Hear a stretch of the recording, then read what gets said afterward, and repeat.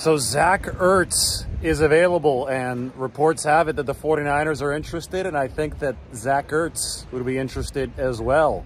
Grew up in Danville, went to Stanford. Jim Harbaugh actually recruited him to Stanford, and then I think it was Trent Baalke who drafted Vance McDonald over Zach Ertz in 2013. That turned out to not be the right call, but obviously Baalke's now in Jacksonville, and this is a new era.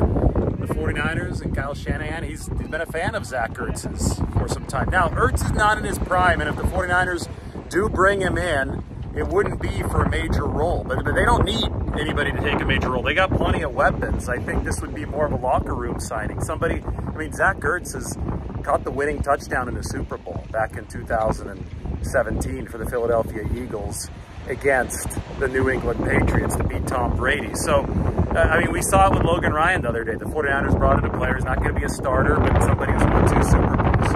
Who's been there and done that. And I think that's, for this 49ers team that's so loaded with talent right now, that's the priority. And that's all that you're going to get at this point, too. You're not going to have superstar free agents waiting around to sign with teams in December. But you will have veterans who are obviously past their prime, but can contribute to the culture of the team, contribute to the meeting room. And in the case of Zach Ertz, 49ers just lost Ross Dwelley to a high ankle sprain. He's going to be out for a few weeks. They have plenty of return from IR activations. They could put Ross Dwelley on injured reserve, sign Zach Ertz, and Dwelley has been giving them anywhere between 3 to 10 offensive snaps a game. You already have a blocking tight end in Charlie Werner. You already have your superstar tight end in George Kittle. That Dwelley role, though, somebody with the body control of Zach Ertz, somebody who could really catch the football, obviously a better receiver than Dwelley or Charlie Werner have ever been, even at age 33.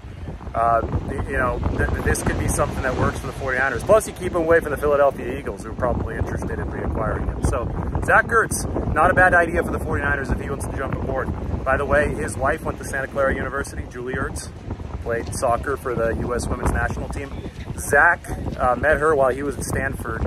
Julie was down in Santa Clara. Obviously, it's where the 49ers play. Santa Clara is where Levi Stadium is. And their first date was at Chipotle, of all places.